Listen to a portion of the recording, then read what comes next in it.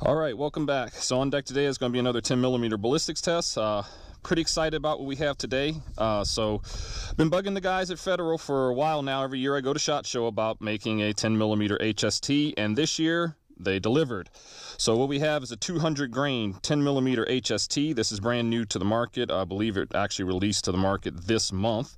So haven't seen any actual testing done on it, although in speaking with the Federal reps at SHOT, I have a pretty good, or hopefully good idea what it's going to do. So if you guys watched my last video, last year, Spear released a 200 grain gold dot for the 10mm. If you watched the video on that, you know it was a bit of a disappointment. I had a follow-up video where I hand-loaded the projectile to where I hoped they would load the projectile to, and it did much better. So Federal's claiming 1130 feet per second, and this is a purpose-built bullet for the 10mm. So hopefully this round will deliver. HST rarely disappoints, so I'm pretty excited about this. And so what we're going to do is we're going to fire into 1 gallon water jugs, bare, and then we're going to do a heavy clothing test. We're also going to hit it with the 6-inch barrel bare, and then if all goes well, we'll put it through the simulated heavy bone test. We'll get started by putting 5 rounds over the crony with the standard barrel and 5 rounds over the crony with the 6-inch barrel to see if we get anywhere near the listed velocity. Yeah, I'm pretty excited to see how this turns out, so let's get this going. All right, this will be 5 rounds with the standard barrel. 1119, 1131. Got an error. 1079, 1131. Error. Come on, error. And 1086. All right, so our low was 1079, our high was 1137, our average was 1111. All right, let's try it with the 6-inch barrel. All right, this will be the 6-inch factory barrel. 1158, 1105, 1125, 1147, and 1139.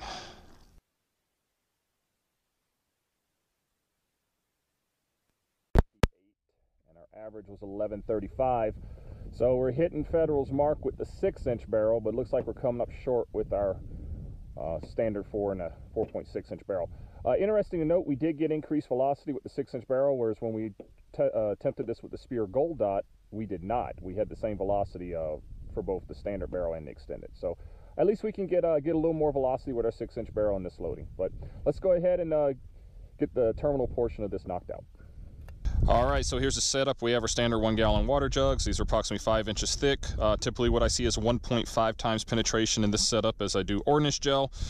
So hopefully we'll get somewhere into at least jug 4, possibly a little further. Would like to actually see a little bit more out of a 200 grain 10mm, but we'll find out. In case we have any snafus and we have a pass through, we have a catch box behind there to capture a projectile. So let's get this going.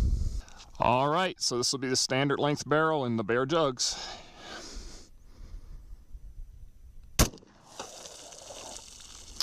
All right, let's go check it out. Alrighty, jugs 1 and 2 are obviously destroyed.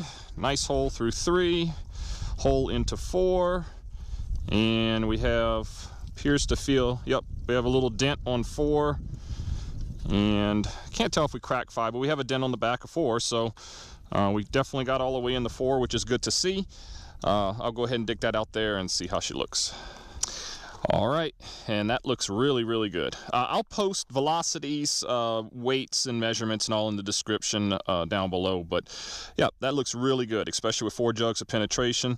A lot of times what we see with self-defense oriented ammunition, or even some of the juiced up 10 mil rounds, is sometimes in these bare shots you can get insufficient penetration at times, or erratic penetration. Sometimes the rounds overexpand, whatnot, and cause some issues. But 4 jugs of penetration with a bare shot, that should be around 14 inches of penetration in ordnance gel. So yeah, that looks really good. So let's go ahead and hit the heavy clothing and keep this going. All right, this will be our heavy cloth, 4 layers of denim. All right, let's go check it out. right, nice shot through the denim. 1, 2, 3, 4, and it's in jug 5. So we'll go ahead and dig that out. One thing to note, as we're passing through, that expanded round is leaving some pretty distinct holes in these plastic jugs. So that's good to see. All right, let me go ahead and dig it out. All right, and there it is. Not the most expansion for an HST. It looks a little underexpanded, kind of similar to our gold dot. Good penetration, though. We had a crack on the back of jug 5. Some might say that's getting potentially excessive for self-defense, though that would be pretty good for game animals and whatnot. But, expected to see a little more expansion than this, considering this is an HST, but I'm wondering if our velocities aren't coming in a little low, and that's sort of affecting things, kind of like we saw with the gold dot. All right, let's go ahead and launch it out of the 6-inch barrel and see what we get. All right, this will be a 6-inch barrel. Before we launch it through the bear jugs, since we are getting increased velocity with the 6-inch barrel, I'm going to go ahead and hit the heavy denim just to see how that velocity change affects the performance through clothing.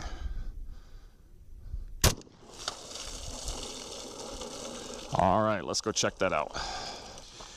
All right.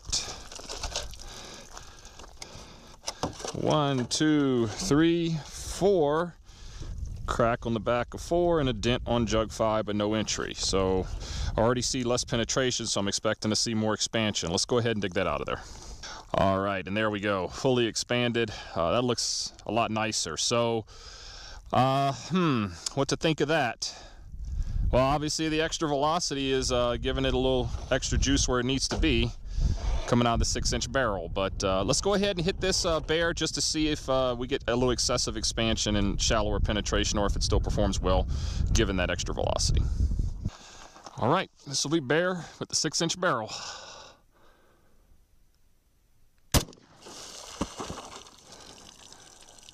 All right, let's go check that out. All right, and yep, see the bullet in jug 4. All right, so I'll go ahead and dig that out of there. All right, we got penetration in the jug 4, even with what appears to be some massive expansion. So the round is not overdriven out of that 6-inch barrel by any means. In fact, as we saw at the chronograph test, we were coming in just above or right at Federal's published velocities. And it appears that at those velocities, this is definitely a good performer. Fortunately, we're coming up a little short on our standard barrel, but we'll give some final thoughts after the heavy bone test. Since this did well enough, we'll go ahead and see how that performs. All right, for those that haven't seen it, this will be the simulated heavy bone test. So what we have is a 16-ounce water bottle in front of a 2x8 covered with 4 layers of cotton t-shirt. The t-shirt is there not really as a clothing barrier, rather as to delay expansion slightly, because typically I see slightly less expansion in game animals and whatnot than we typically see in just a bare water test. So that's what that's there for. We're hoping to see expansion in our water bottle before we strike the board. Once we strike the board, hopefully with expanded projectile, we'll see how far we can get in our standard 1-gallon water jugs, and in case all goes awry, we have our catch box behind it. So let's go ahead and see how this shakes out.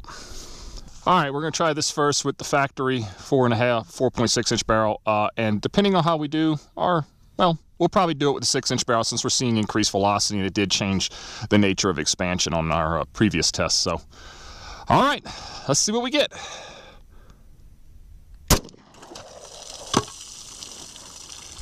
All right, let's go check it out. Alrighty, obviously got expansion in our water bottle. Nice clean hit on our board.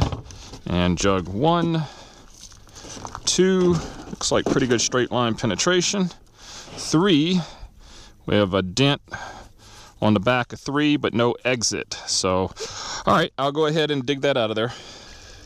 Alright, and we see pretty good expansion. Looks like good weight retention. Penetration was less than I had hoped.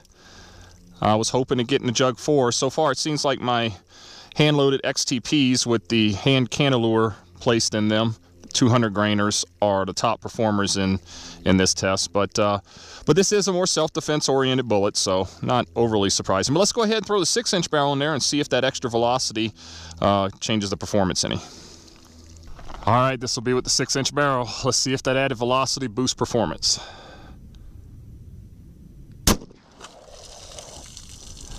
All right, let's go check that out. All right, so we obviously got expansion in our jug. Looks like a bullet fragment here behind the board. So we hit some pretty hard spots in the board. But looks like 1, 2, wow. Okay. Huh. Well, that's surprising. Sticking out of the back of jug too. Well, that's disconcerting. All right, let me dig that out of there and see what it looks like. Okay, we had some fragments, small fragments, mainly the lead on the pedals. Obviously, we got good expansion. The projectile was actually turned around backwards, and that's kind of what caught in the plastic on the jug, and was sticking. The base of the round was sticking out the back of jug 2. That's surprising. I'm almost wondering if we didn't hit maybe a knot in the board, a really hard area, because with a 200 grain projectile, I think that's the shallowest penetration I've seen so far from a 10 millimeter. Huh.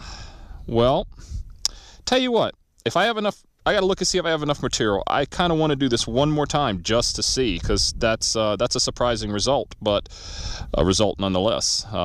Yeah, let me see if I have enough material. I'll do this one more time. All right, we'll try this one more time with the 6-inch barrel. We have just enough material for one more shot. We'll see if that was an anomaly, or not sure what to make of that, but let's see if it repeats.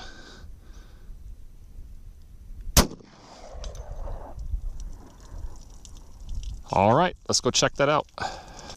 All right, already I can tell something's awry.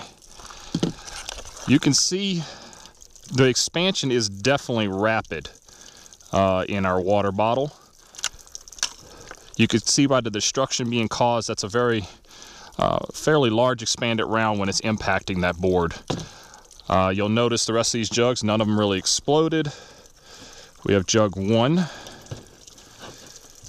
I feel a dent on the back of 2.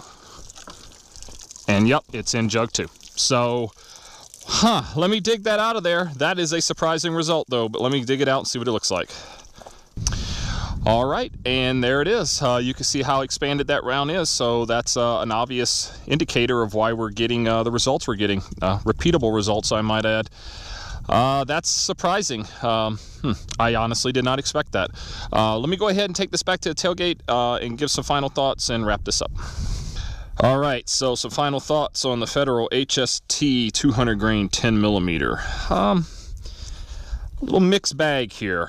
Unfortunately, from the standard barrel, we did not get to the average anyway. We didn't hit the published velocities. We came up a little short, short enough that it did affect the performance. Now, still had pretty good performance. Standard barrel, we still had good expansion in our barrel, which is not surprising, with good penetration.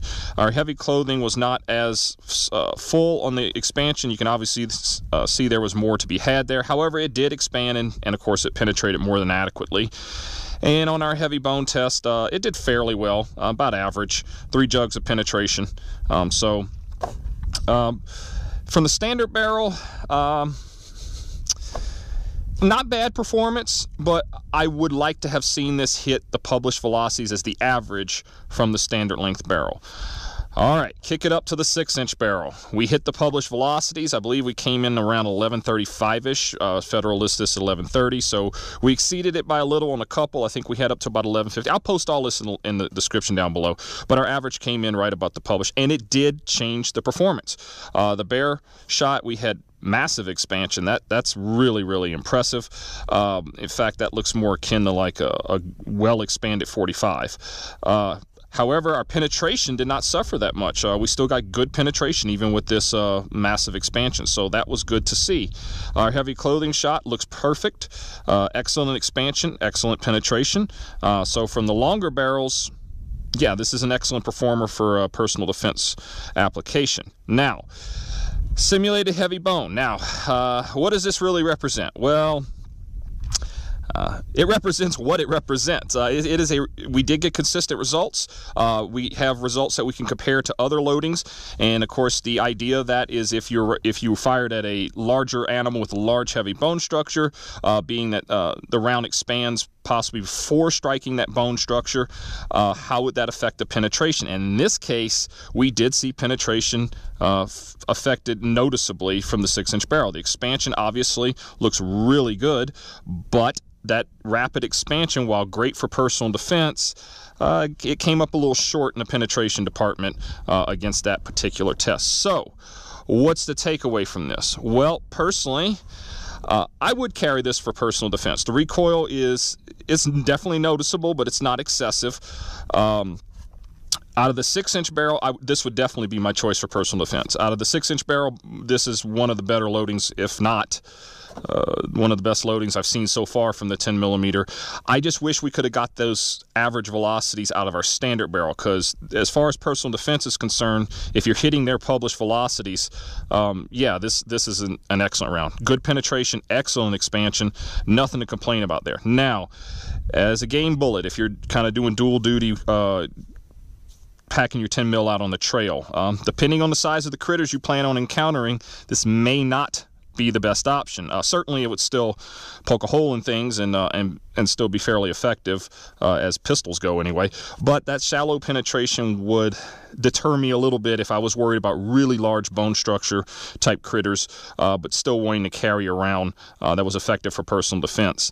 I think I'll still stick with my XTP with the hand cantilure put in it, my hand loads, for trail use, or at least if I plan on encountering any kind of larger critters. But for general purpose use and self-defense, particularly if I'm packing the 6-inch barrel, yeah, this is really good for that application.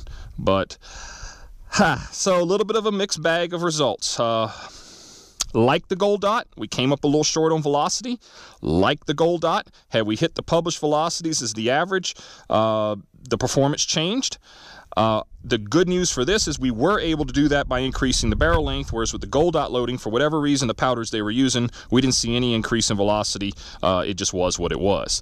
So at least you have that option with the HST. So a little bit of a mixed bag of results. 6-inch barrel, personal defense. Maybe you could factor them maybe with a 5-inch barrel if you have your 1911s and whatnot. Yeah, definitely a winner. Still a good performer out of the standard length barrel for just general purpose use. Came up a little short for heavy critters, if you would, but yeah, the results are what they are. So it's nice to see more factory options coming out for 10 mil that are more purpose built, but this seems to be a case of, once again, possibly this could have been done a little bit better in terms of the load performance, velocity-wise, to achieve that optimal level of expansion and penetration. However, at least we are able to get it with the longer barrels. So, all right, guys, take away from this what you will. That's it for today. If you guys like this kind of content and you haven't already done so, please like and subscribe. Share the video. It helps the channel out. As always, I appreciate your comments, guys. Let me know down below what you think about all this. But as always, please keep your comments professional, and I'll see you guys next time.